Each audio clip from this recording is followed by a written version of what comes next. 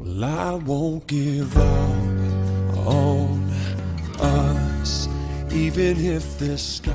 Hey guys, so we're going to create a blur, transition, both crossfades and a fade out one. And let's go for it. So I've got my 3 clips here. They're not the right length, so this is going to be interesting, but I'll make it work because it's close. So if we just pick out some beats.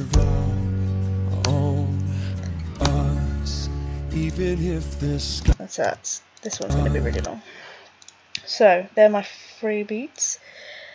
This isn't quite long enough, so I'm just going to hold control and just stretch out so it's long enough. I'm going to do that same for each of them. Don't know what this is going to look like. Okay, so we're going to do the blur at the start of Clark's face for the first one. Now, I usually use this one, which I have no idea how you pronounce. Gaussian? I'm useless. Oh well. And then these are obviously a setting I used to use. So we add that to the clip, and then we click the little clock, or if you're in Sony Vegas 10 or below, it will be a little button down here that says, or over here that says animate. Click that, brings this up. And this is where our blur is. Now, if we press this button here, which is like matches your this to the timeline, we can decide where we want him in full focus. I'm gonna say here looks like a good place to have him in full focus. So that we need to just put back to 0.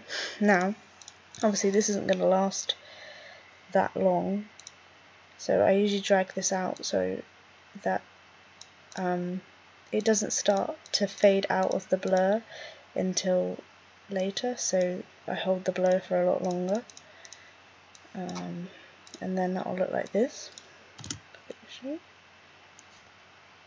Pressing Shift B on the keyboard to render a little section.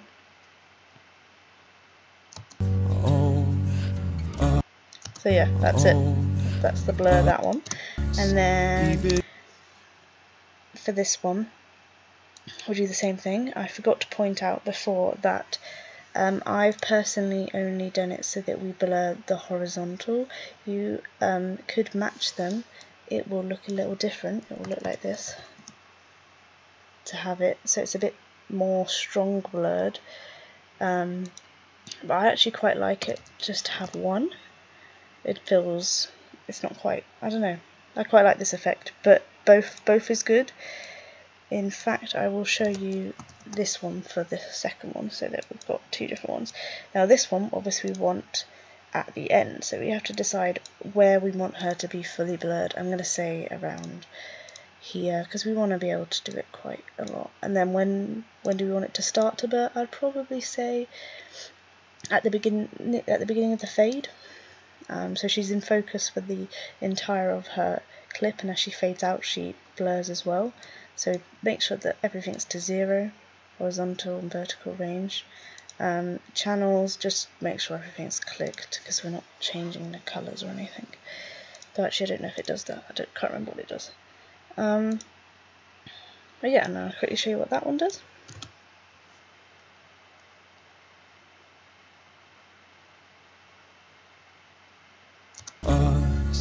Even if the skies... Yeah, that's it. Obviously, these are my settings that I chose a long time ago for a Danny and Riley video, but you can make it stronger. So if we say she needs to be a little stronger, actually I realise we haven't done the effect that I wanted to do.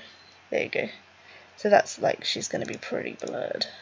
That's way too strong actually. I don't know why we'd ever want it that strong, so I'm going to go for 300 really for both, and then that will look actually like this. My computer's a little slow today, it's been on too long. Oh sorry, oh my gosh, I am a mess. I need to make sure that this first one is to 0 so she's in full focus.